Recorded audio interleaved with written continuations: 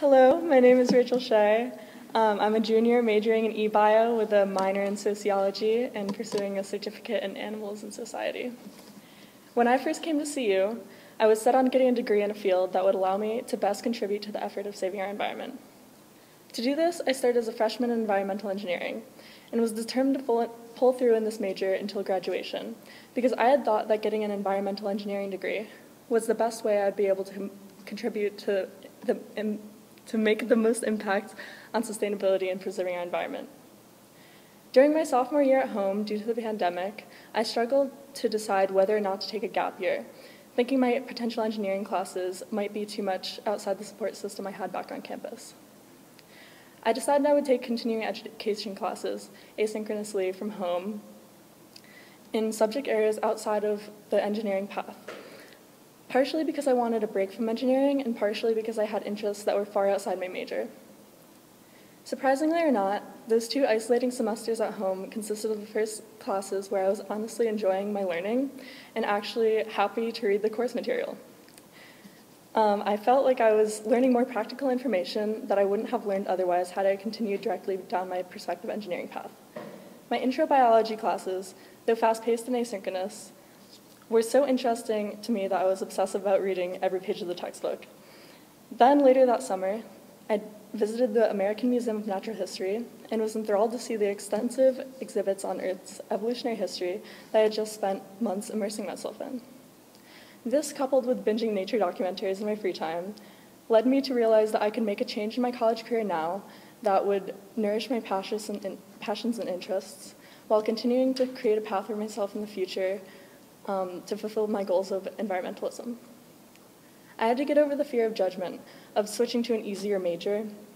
Leaving the College of Engineering as a woman with very proud parents was a hard pill to swallow, but after realizing that I could be proud of myself for pursuing what I'm interested in, and realizing that my parents would be proud of me for that too, I began to accept that it was okay to change your major.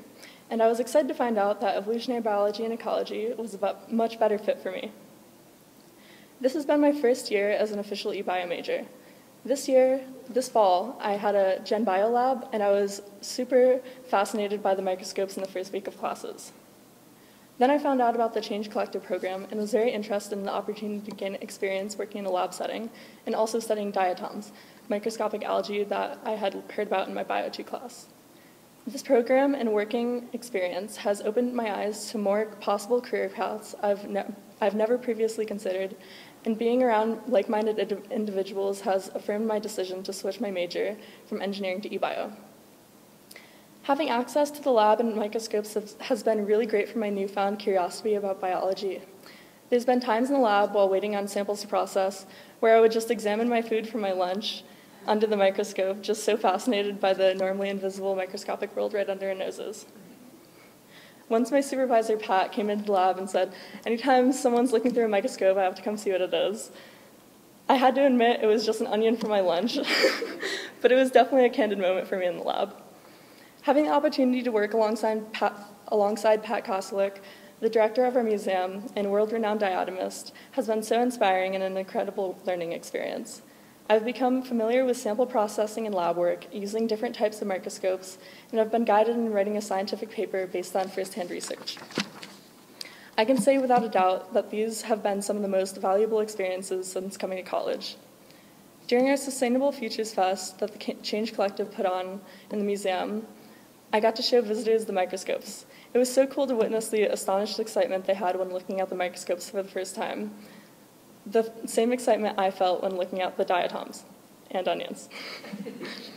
I feel like being in this major and doing work in line with my interests has helped me feel closer than ever to my definition of success, and I feel confident that I'm now on the path that's right for me.